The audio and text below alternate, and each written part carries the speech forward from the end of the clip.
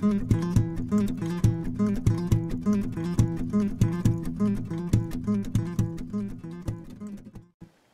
regard to people's concept of abstraction and abstract art and contemporary art versus the layperson's understanding of fine art, do you find with regard to teaching a style that is much more outside of the box but more intuitive to people's emotions, do you find that hard to convey, or do your techniques when you're teaching kind of speak for themselves?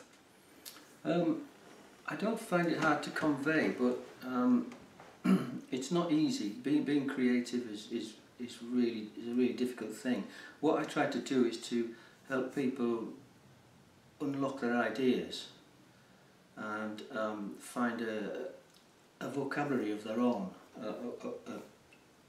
metaphorically speaking, a vocabulary of painting, mark making, and that's the idea. I mean, it's really. I find abstraction a real challenge. That's why I love it. It's when it does work, you really do get to the essence of the subject matter. For me, anyway. And it's the same as it's the same process as writing a piece of music or something, or writing a book. You know, you start with a blank piece of paper, same as a blank canvas. You know, and to come up with something. It's far more difficult than recording what you can see.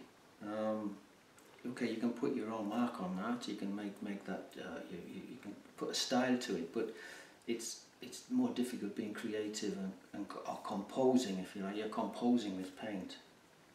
Yeah. And I think also with regard to tapping into that, I still think it is an intuitive thing once you tap into it. That's where, in my belief, that art makes a difference in the world, where you can convey a message in a way that people might not necessarily recognise immediately, but on a deeper level, I think it does engage with people without it being too literal. And I think that's the important message that art can convey, whether it be, you know, sunflowers or really, really deep graphic extractions. It's abstractions. It is what becomes emotive, in my opinion, anyway. Yeah. It's you should approach it the same way as you would listen to a piece of music, you know, without lyrics, an instrumental piece of music. You don't say, "Oh, what's that about?" You enjoy it for what it is, the combination of the notes, and etc., and the layers, the composition itself. And it's the same with abstraction. You can enjoy it just for that, and then you can get it later. You know, if there's a subject matter there with it. Some abstraction doesn't really have a subject matter. It's a statement in itself. But you can approach it on many different levels. It's the same as music. Yeah. Can you tell us for this recording? Can you tell us that lovely story you told us earlier about that emotion that you felt when you were listening to that music? Oh, that was a little bit embarrassing.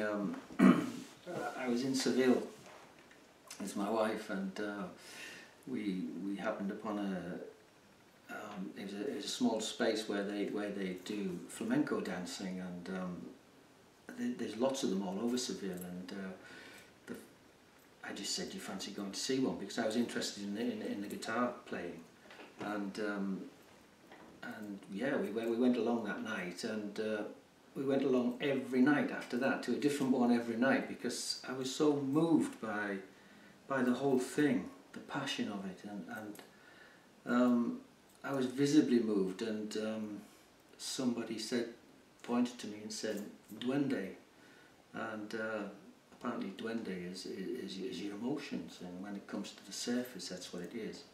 And I'm generally attracted to trying to paint things that exist but you can't see, and so I've produced a piece of work recently called Duende, which is trying to depict that, and I think by using abstraction, like I said earlier, it gets closer to that subject matter.